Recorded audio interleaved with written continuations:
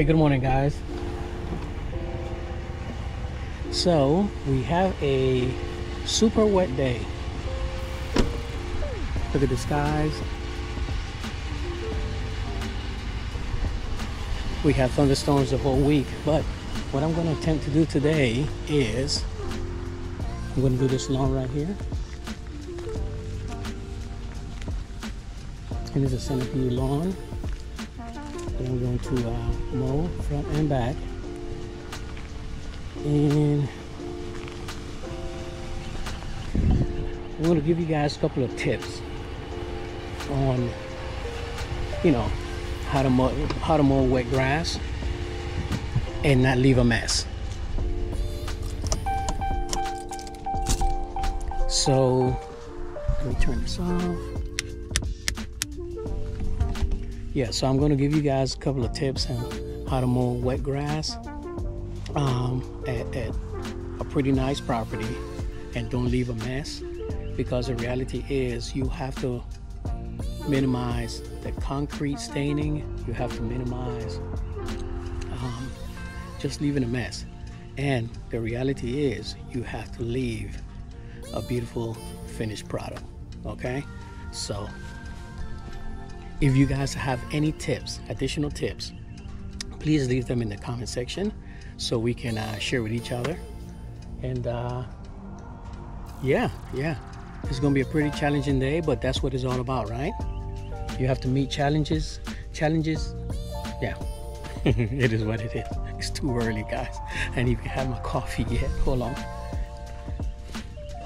This is my Cujo cup. Thanks, Cujo. All right, let's get hot.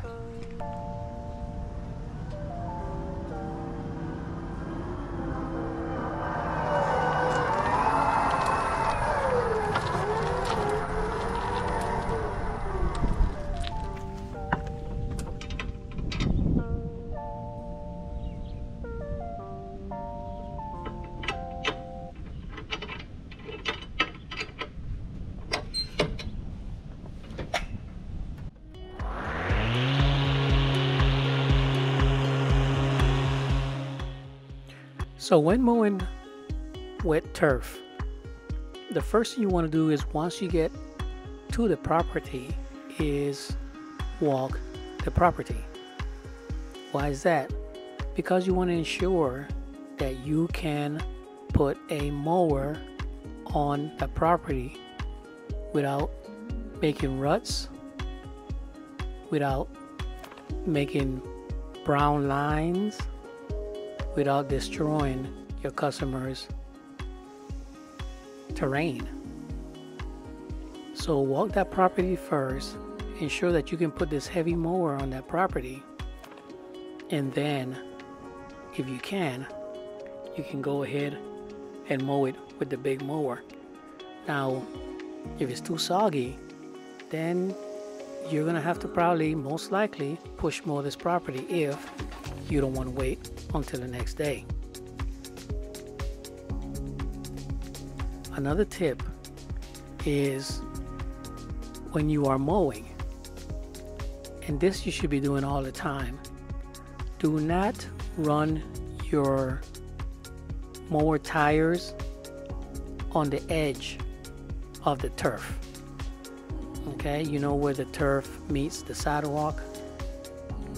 Don't put your mower on that edge, because what you're going to be doing is you're going to be smushing all that dirty water, and you also have to remember that you have sprinklers. Another tip is, when you're trimming and you're edging the sidewalk and driveway, always use your string trimmer. Why is that?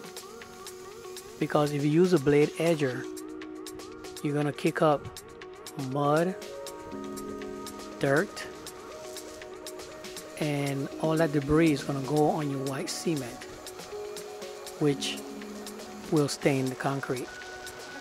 And even if it doesn't stain it, it's gonna look like crap when you finish, and a blower is not gonna clean it. So again, if you're trying to actually mow this property today and not wait, then I would highly suggest that you do not use a stick edger with a blade, and you use your string trimmer. As a matter of fact, I'm using the Ballard string in this video, and I'm finding it to be very durable. It's working better to me anyway than the twisted line. It's lasting a lot longer, and this is the 0.095. So again, link in the video description if you want to try it out. But yeah, as you can tell, I'm not stopping, I'm not bumping the head, and I still have enough string. So yeah. Another tip that I do is, and I do this when it's real early in the morning and I have that morning dew, and I don't want all that moisture and water to kind of get onto the deck and, you know, make clumps, is I will take the blower and blow the dew off.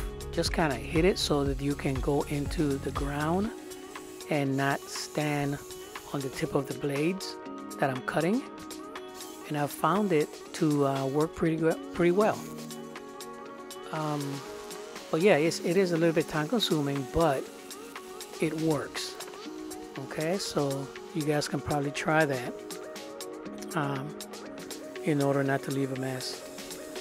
So take the time and leave a tip for others to read on how can we maintain our customers' properties or our homeowners' property as well when the turf is wet and we have no other choice but to mow it. But we also want to leave an awesome finished product. Thanks for taking the time to watch my videos, guys. Enjoy the rest as I blow. See you on the next one. Pop smoke. Peace.